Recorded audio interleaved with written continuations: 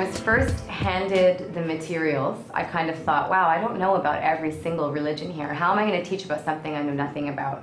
But then I looked at it more closely, and it's been well developed. It works perfectly with the QEP, so I'm just going to try it. And I came to realize through teaching the course over the year that it's simply sharing, reading stories, and sharing about our cultures.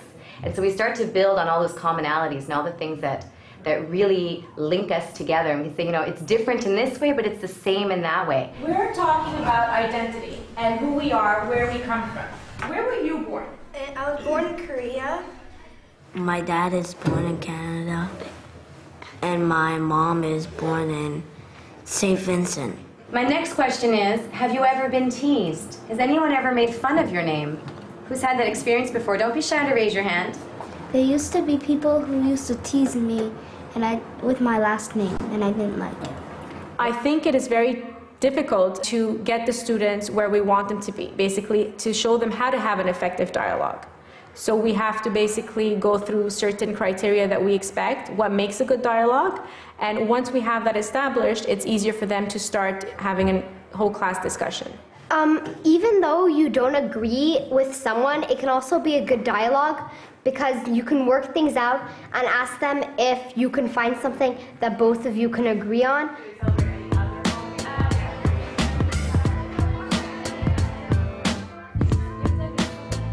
Behind me on the wall you see attitudes and attributes, and we're constantly relating everything back to that. So it might be anything from respect to curiosity to tolerance. When you make fun of other people's name, it could hurt other people's feelings. So which of the attributes of Lunar Profile, which attitude would you like people to be using to help keep that from happening? Cooperate. Cooperation. Oh, how come? Because maybe if you're being nice with the other person, they will be nice with you and you will make friends. Bringing everyday events into the classroom is what makes it real for them, and that's how you know you have their attention. So, Josiah, earlier when you thought that Julian was actually laughing at DeAndre, do you understand now that that wasn't really fair to jump to that conclusion? Effective teachers are the best ERC teachers because teachers are able to respond to students and take their student concerns and use them in the discussion of the course. Teachers with professional development will learn some of the information. However, teachers will have to look for and seek the materials related to their class environments. Remember I told you that we would have a chance to actually type your names into the computer and see what they tell us about where your name comes from. I use a smartboard as often as I can every day in the classroom, one way or another. I integrate it into my teaching. I've been using it as an excellent tool that engages the kids. Of course, it's a screen that they can go and touch, that they can interact with, so it's something, again, that's real to them in their reality that they relate to, so you have their attention. When I saw Audrey again, she was training grasshoppers. Her antenna had to be fake, but the grasshoppers didn't. In this school, we're very lucky that our librarian has selected a bin in the library for us. In there, she puts any books that are related to the ethics and religious culture. The resources help tremendously because it's a visual for the children. They love to sit around. We have an invisible carpet. We have carpet time when we sit and we have group discussion, and they like to look at the pictures and they like to give their opinions. At Hillcrest, we've had 3 types of professional development: out-of-school training offered by our school board, in-school support by support personnel, consultants, as well as providing the appropriate materials. So in preparation for today, Chloe wanted to do something extra special. We work as a cycle, as the QEP mentioned it. First of all, it gives us ideas. You have a second brain, so you have other opinion, you have other point of view, so you might rethink the way you wanted to approach something, the way you wanted to see something. Even when you're correcting, you might have a doubt. Do you think this is good enough? Do you think they should add something? So it's always like, you always have a feedback, and it's less time consuming, of course. What is the difference between culture and religion? Thomas, that's a great question. Religion is your chosen faith, your belief in God, and And culture is the way people live their life, their traditions and their customs. It was a great question. I actually told the children what I thought immediately, the answer, and then I told them I wanted to research it and come back to them with a better answer. And I also told them that they can discuss it with their families at home. It's a good question to bring up around the dinner table. And the following week, we just addressed the question again.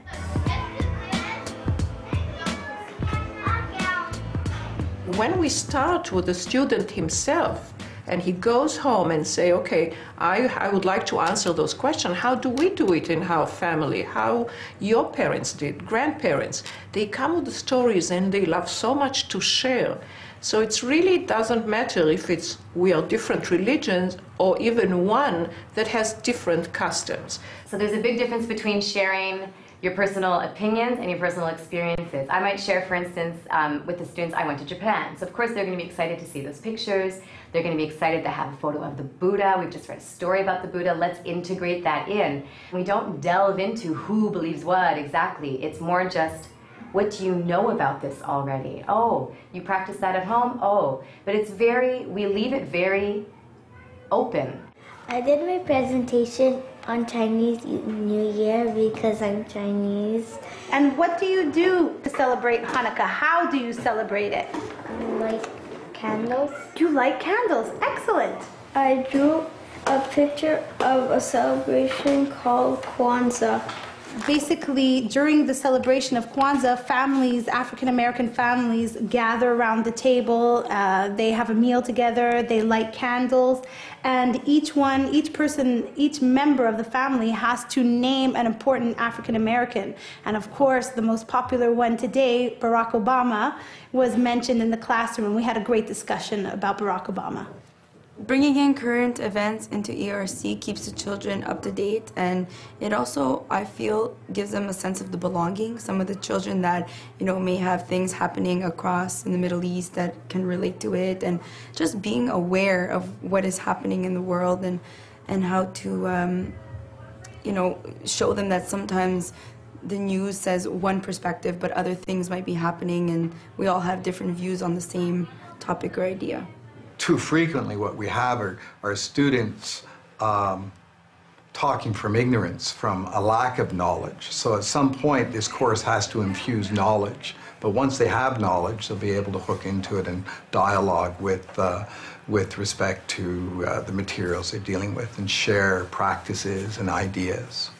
So in preparation for our guest speaker, we need to come up with some fantastic questions to ask her. We invited a native speaker from Ganawagi to talk about the traditions of their culture. And when you invite a guest speaker, it's always a good idea to ask questions. I wanted to make sure that they were relevant, important, interesting questions.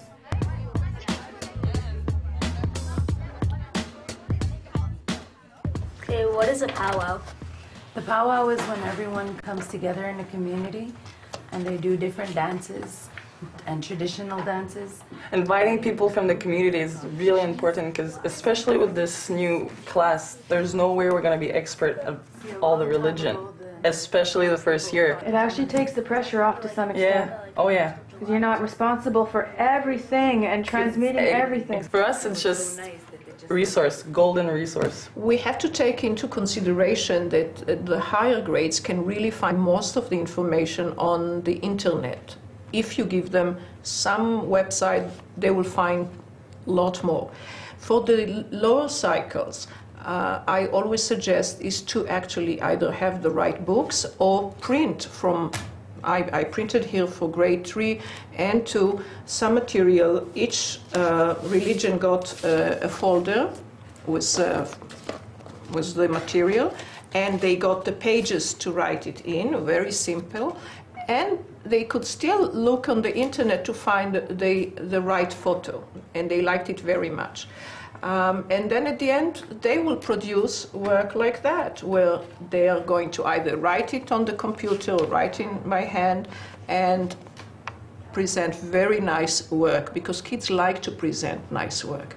Today we're going to be looking at a question, an ethical question, and we're going to be having a debate. You've already done the research. You've already gone on the internet, looked up at articles, you already have all that information. So you're going to get into the two groups and you're going to debate whether animals should be in zoos or whether they shouldn't be in zoos.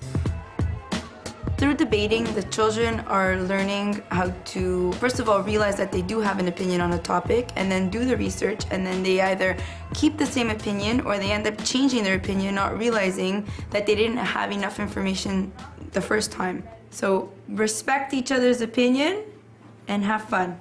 I think there should be zoos because in the wild there are over 50 animals that die every single day. Children like debating because it empowers them. I think that animals should be in zoos. In ERC, I focused on developing point of views. I also focused on creating dialogue and respecting each other's opinions. Okay, so now that we have done the debate and I've randomly put you in two groups, pro and against zoos, you are now going to get the opportunity to write your own personal point of view in which you really believe whether animals should be in zoos or shouldn't be in zoos. At the end of each lesson, we evaluate what we have done. It's important to summarize what is it that we learn.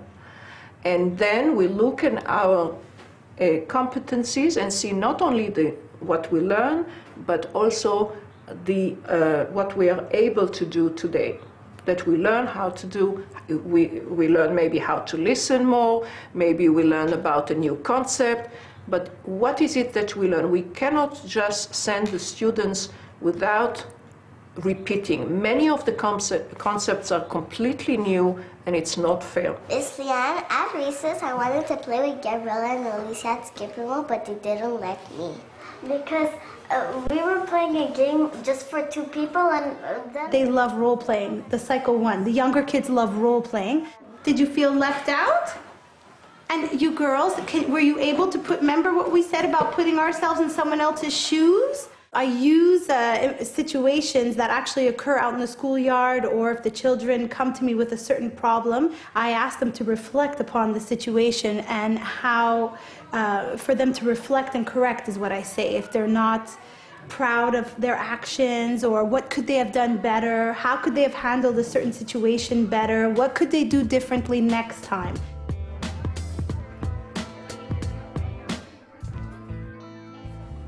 Yesterday we went on a field trip to Ganawage, and well, in the bus we had a tour guide, and he told us all about the native traditions, the clans.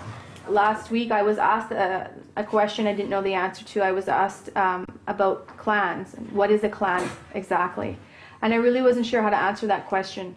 So Annabelle and I did our research, and we actually arranged a field trip to Ganawage. We went in person, and I asked a chief in person to explain the clan system to myself and my students, and it was great. It also shows the students that it's okay not to know everything. Miss Nadia, but didn't God create the earth? In different religions, they believe that God created the earth and the world. What is the Big Bang? The Big Bang is what some scientists believe in, and they believe that everything started with a big explosion and that everything around us is made up of these particles from the Big Bang. And that's different from religions. Many different religions believe in different creation stories. It's very important that we respect everybody's beliefs and religions, and hopefully that will make a better world in the future, a peaceful world.